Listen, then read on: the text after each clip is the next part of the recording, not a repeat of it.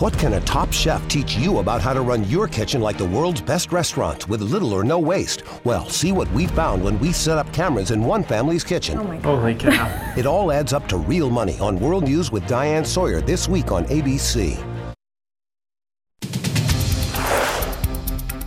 And hello to all of our fans online. I'm Paula Ferris. And I'm Rob Nelson with the top stories on this Tuesday, January 22nd. The pomp, the circumstance, and the party wound down late last night as the nation celebrated the beginning of Barack Obama's second term. The president began the day with his swearing in, then that famous walk down Pennsylvania Avenue to the cheers of thousands.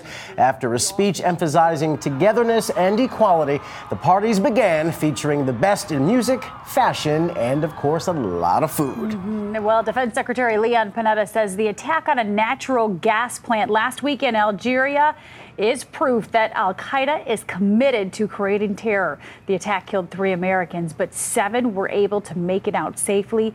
As Algerian state TV broadcast images taken inside the refinery, family members of American hostages are telling their own stories of terror. The rogue al-Qaeda leader behind the attack said in a videotaped message that more such attacks should be expected. Britain's Prince Harry's military deployment is now finished and he's heading home. He's been in Afghanistan the past 4 months flying Apache helicopters.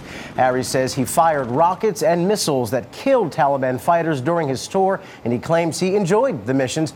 British media had agreed to a news blackout while Harry was in Afghanistan.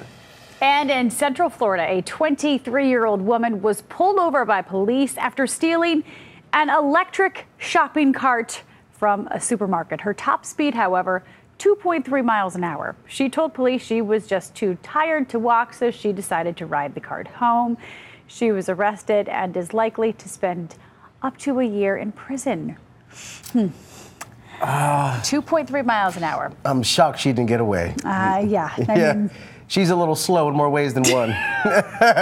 But boom, we're here all week. Takes all kinds, right? It does. All right, Wonderful give world. more news anytime at abcnews.com. I'm going to leave at 2.3 miles an hour. I'm Paula Ferris. And I'm Rob Nelson. See you later, Rob. Somebody get her. Yeah. Thanks for watching. This is World News Now, available anytime, anywhere you want it.